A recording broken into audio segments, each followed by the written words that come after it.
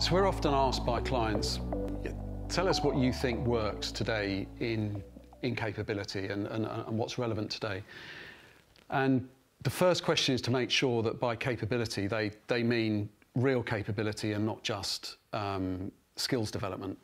I quite often will be asked, well, can you help us build a workshop around planning or insight or innovation? And yes, we can, but that's probably unlikely to get you the change you're looking for unless you also look at what the other barriers are. And the fast levers or barriers to go after are what's getting measured, because that's essentially what gets measured gets done.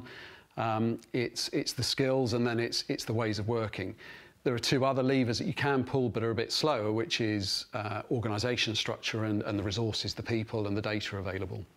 So assuming that capability is being looked at properly, the next question is, well, okay, well, within that context, if you're looking to drive the change, what do you find works? There are 5 things that we find work particularly well and important to any kind of program. First is things have got to be simple, joined up and relevant to the day job that teams do. Quite often, there is just a wealth of stuff that's being made available to people, too much stuff to sift through and make sense of. It's sitting disjointed and separate from the day job that people do.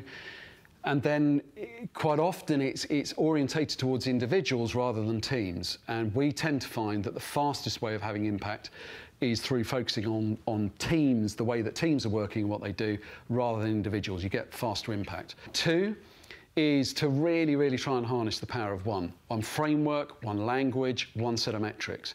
If you're all talking the same, if you're looking at the world through a similar kind of lens, if you're framing challenges in the same kind of way, if you've got a common view of what great looks like, you're much more able to work seamlessly and effectively and really focus on what matters. And you can focus much more on what you need to do rather than how you're doing it. Within that, we're finding huge power of putting the experience journey at the heart of the framework, and that's a great way of breaking down silos, providing a framework for metrics, and really helping people focus on the few things that are going to make the biggest difference. Third is to give people just enough, just in time, and make it really easy to find. We do a lot of work with a great learning technology company called Learning Age Solutions, and they've been really key to us getting this right with clients. Fourth is make it about what the teams do. We try and avoid the training word like the plague, because it tends to immediately mean to people that we're taking them out of the day job and time away from the business and trying to grow the business. So make it much more about how are we working, how are we together going to drive the business, focus on the shared metrics. And we often find that harvesting and sharing best practice is some of the lowest hanging fruit.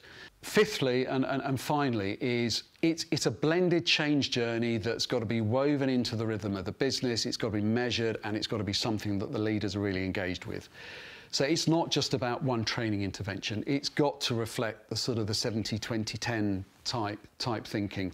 It's got to be in the day job, it's got to be woven into how people are approaching their year. Don't talk to them about a planning process if they're not about to do or in the middle of planning, because it will be in one ear and out of the other. You forget stuff very, very quickly if you're not reapplying it.